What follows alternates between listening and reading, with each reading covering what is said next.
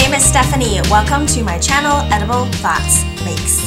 This channel is where I share with you my works in progress, finished projects, things I'm cooking up, books I'm reading, funny things the kids say. My hope is that as you watch this episode and the previous episodes that you find some inspiration along the way. We are into the first week of March now, and it is actually starting to feel like spring. I feel like usually we don't get that little hint of spring until April, and then we usually get a snow dump, and then things finally start thawing into May. And right now the snow is actually thawing. We can see some of the grass that we haven't seen in months. It is actually nice enough to go outside, like to get the mail or something, without putting on all your layers and then feeling like your nose is gonna freeze off. So that's kind of refreshing. And we've been able to go play outside. We've gone to the playground, which is still covered in snow, so you still have to put on like your snowsuit and stuff, so you don't end up soaking wet and freezing. But it is nice to be able to go out and play.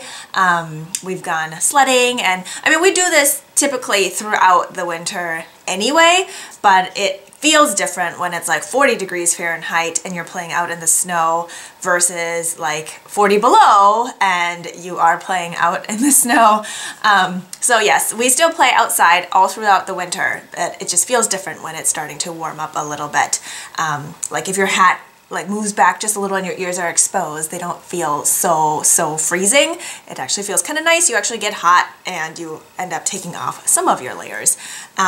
So yes, spring is definitely coming. I think in the forecast there's even like 60 degrees Fahrenheit coming up in like within the 5-day forecast, which is quite the teaser. So I am not ready to wash all of the kids like winter gear yet, because I know the second I do, we're going to get a blizzard. It's just what happens. So I will not be doing that yet, and we'll probably wait till like end of April until I feel like we're really clear of any more snowstorms. But yes, spring is definitely coming.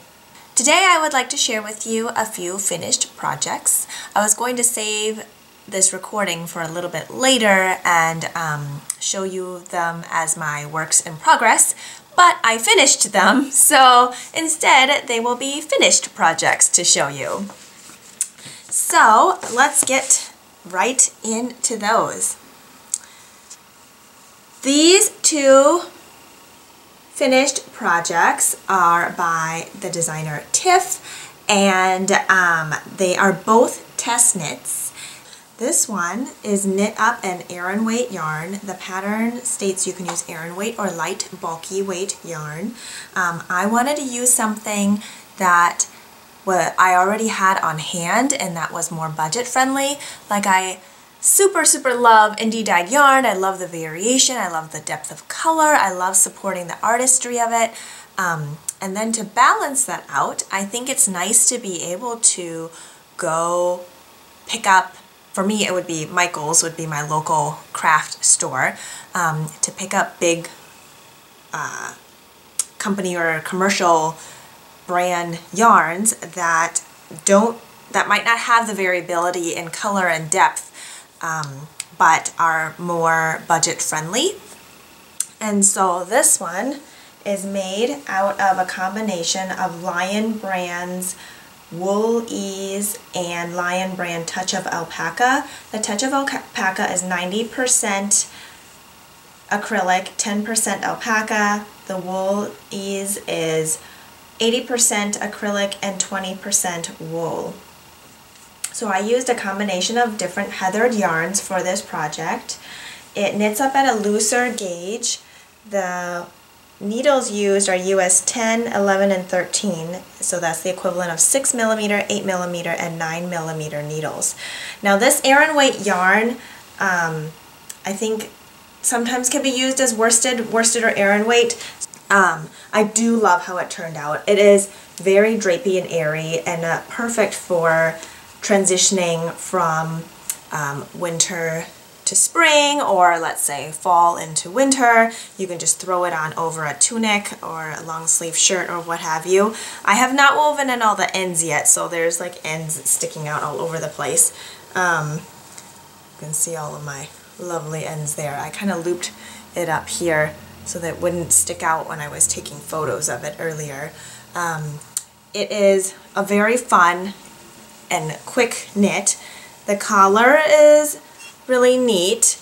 I hadn't done this kind of ribbing before, so that was really fun. I think it's called a broken twisted rib, maybe. And then in signature Tiff style, there is a herringbone hem, which is really fun because as you're knitting it up, it's like magic. Just creating this kind of stitch pattern is really, really neat. Now, I'm not at the point where I feel like if I dropped a stitch or messed up that I can fix it. So I just need to sit down and really focus either after the kids have gone to bed or getting up early before the kids get up so that I can really focus on getting that herringbone done without being distracted or messing up, because I do not know how to fix it when I mess up. But yes, I really enjoyed it. This uses, let's see, 1, 2, 3, 4, 5 colors. The pattern is written for you to use 5 colors or 3 colors, or really, honestly, if you wanted to do it in 2 colors, you probably could. Just do like a main color and then pick maybe a fun gradient yarn or something for all of your color work. Individually in these different colors, it doesn't use up much yardage, so it's a perfect way to use up random bits of scrap here and there. But yes, it is really fun. There are some short rows in the back to make the back a little bit higher, and so it sits really nicely on. But yes, that was a really fun knit. She recommends you make it pick a size. She'll have 4 sizes, and pick a size that has 4 to 12 inches of positive ease. It also gives you options for lengthening it, so if you wanted it to fit a little more poncho style, or maybe you want it shorter so you can wear it more like a cowl, you can bring up the sides and just kind of like wear it so it's drapier in the front and not over your shoulders. So it's really nice to have that option as well. The next test knit I did in this Soulful line is the Soulful Slouchy hat. Now, I never thought I would say a fingering weight hat flew off my needles, but this totally did, and I'm sure a lot of it has to do with the color work. Needle sizes used, I went 1 size down than what the pattern states. So I used US 3 or 3.25 millimeter and US 5, 3.75 millimeter and US 6, which is 4 millimeters. So you go up a size for your color work. Smallest needle size is done on this really cool broken twisted rib. Again, it's so pretty, and it is new to me, as in like for this one too. So these 2 projects are the first times I've done that kind of ribbing on it, and it's really pretty. I love it. Now in this one you could pick 1, 2, 3, 4 colors. You could easily do it in more or less colors if you want. It also doesn't use up much yardage in each of the color work sections, so it's a great way to use up leftover bits of sock yarn or from sweater projects or something if you wanted to use a gradient. I think this hat would look super cool, either the main color or your contrast colors using a gradient yarn. Like think maybe if your hat was black and then you use this like bright gradient, or even like bits of fluorescent yarn for the color work, that would look super, super cool. Right now, I think this pattern comes in 5 sizes, toddler, child, and 3 adult sizes. She recommends 1 to 2.5 inches of positive ease and gives out your measurements for that. My hat came out spot on for the depth and the circumference based on her pattern. So I love this hat so much. It is also a perfect hat to wear as we transition between seasons because it is so lightweight. And it folds up small, so I could literally put it in the back of my pocket, in my back pocket, or in my purse or my backpack or whatever, in my coat pocket. It's so fun. And I love the colors I ended up picking. I had posted on my Instagram some color combination options that I was trying to decide what I wanted to do, and I ended up picking this one because I feel like it's very springy, and it will go with a lot of things that I like to wear. Although I suppose I don't really have like a color scheme, you could say, in my wardrobe. Some people say, oh, all my clothes are neutral, so I like to wear bright colors for my accessories. I feel like I have neutral and colorful things in my wardrobe, and then my accessories are all this like also very colorful. Maybe some of them are more muted, but I think I just have like a combination of different things. I just wear whatever makes me happy. So, and this hat definitely makes me happy. I am so excited to wear it. And the kids now want one too, so I'm gonna make other color combinations for their hats. I don't think my husband really wears hats once it's above freezing, and we definitely have spring in the air, so I'm not sure if it's worthwhile making him one right now, or maybe if I do, I'll just save it for Christmas or something. But I can definitely see making a whole family of this hat because it comes in so many sizes and you can do so many different color combinations. The other finished project I have since last time we talked is my Pure Joy shawl. I did an entire episode on it telling you all about it and with pictures and it in action. That is episode 18, so check that out if you would like to learn more about this Pure Joy shawl. The designer is Joji Locatelli. I absolutely loved knitting it.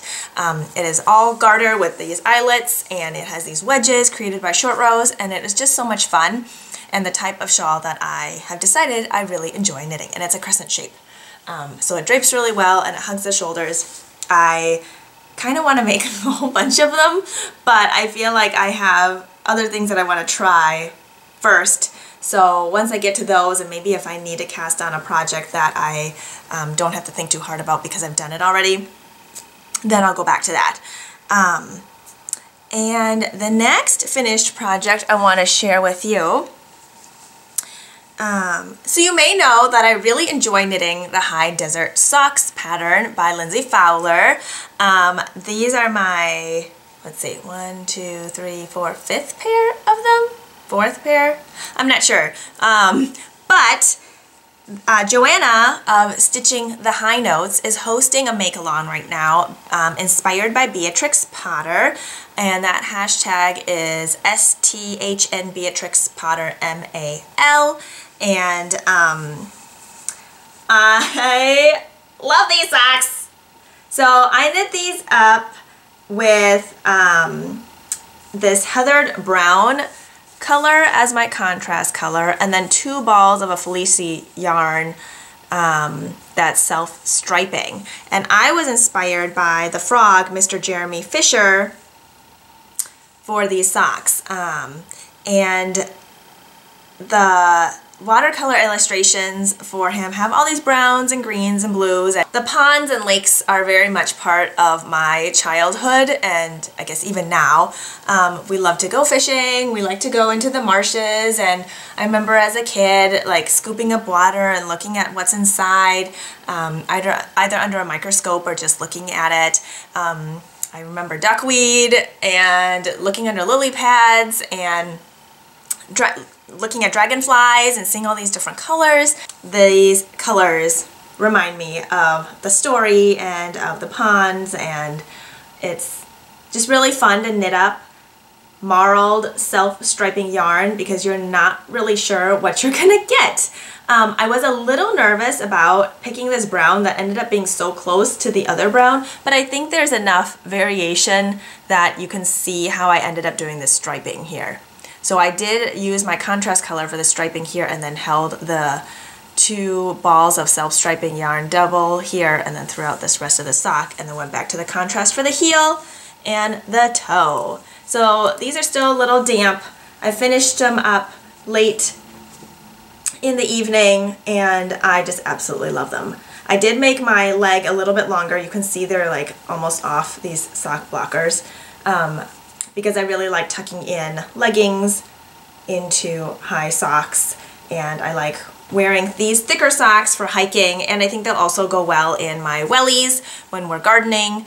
I like to wear thicker socks in those as well. So super fun, and there's also a High Desert Socks knit along going on right now hosted by Lindsay, and so if you haven't cast on these socks yet and you really would like to, I highly recommend them. And I'm pretty sure I've talked about High Desert Socks in like every episode in the last month or so, but yes, I highly recommend the pattern. I I think that is it for my finished projects. Let me show you some works in progress that I have been working on. Not very many, because I finished these other ones. So I mentioned that I really like the Pure Joy shawl by Joji Locatelli. Well, my daughter also really liked it, so I am making her one too. I'm modifying the pattern for a DK weight and just to make it a little bit smaller. So here's my main color, is all these jewel tones, teals, purples, pinks. Now you may recognize this yarn from a previous episode where I was going to make the Beloved Bonnet by Tin Can Knits. Well, I frogged the beginning of that hat. I didn't get very far and decided to use it in the shawl instead. My contrast color is this lavender with all these different speckles. You might recognize this yarn from my Alejandra shawl, also by the designer Joji Locatelli. This yarn is by Shobha at Serendipitous Wool. It's her Pincushion Urchin color. So I still had left over after I did the tassels, so I am using it in this shawl. I am using size 8 needles, US 8 needles for this on the DK weight. The original pattern is written for fingering weight. So you can see here how the wedges are coming alive. I can't stretch it out all the way because it'll go off the needles, but you can see my progress there. So yes, I made some modifications to make it work, but I am super excited. I am planning on just knitting until the yarn is out. So we will see how far that gets me, but I think my daughter's really excited about it and I am really excited about it too. It'll be really fun for her to wear. All right, the other one I wanted to share with you, another pair of socks, but this time I am doing something where I want to do kind of a gradient striping almost. So here are my notes. So I always use a composition notebook for all of my projects. I tab them as I go so I know what I'm working on. I usually have a table of contents in the beginning so I can find my projects a little more easy. But I usually write down like needle size, what yarns I'm using and things like that, and starting weights, finished weights, and then what I used. So I'm hoping to try to do like a cuff here and then add in the second color or the main color gradually. So I've started with this. It is a mini skein from Woolberry Fiber Co. It is like the palest of pink lavender. And I've done a 2x2 rib so far, 15 rounds. I cast on 56 stitches with US 1 or 2.25 millimeter for my feet. And then this yarn is by the Kinetic Knitter. It is an 80-20 merino nylon 2-ply, and it is called Pop Rocks. And it is super fun. So it's got this like semi-solid purple and then all these specks of blue and orange and green in there. So I think this will knit up really fun. So I wanted a plain like stockinette sock, but I wanted something a little bit interesting to it, so that's why I'm going to like gradually add that in, and then I'll probably do the contrast toe and heel in this color as well. I will weigh it after this cuff and just kind of see where I'm at to make sure I have enough for both socks. So that is what I'm working on. So cheers to being creative. I hope you have a wonderful day and that March is treating you well. Take care!